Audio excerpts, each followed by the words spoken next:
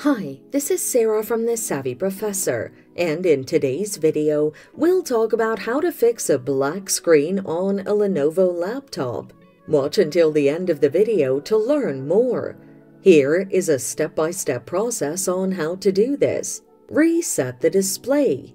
Press the Windows Ctrl Shift and B keys simultaneously. It'll restore the display connections and the display will be back. Hard reset your laptop. You can hard reset your laptop by switching it off.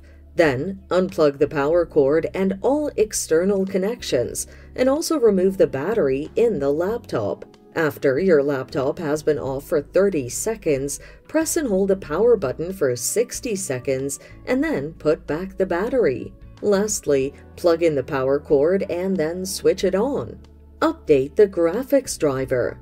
If your driver is outdated, it can result in your laptop having a black screen. Therefore, update the graphics driver and then restart your laptop. And that's it. Fixing a black screen on a Lenovo laptop is just that easy. Thanks for watching. Till next time.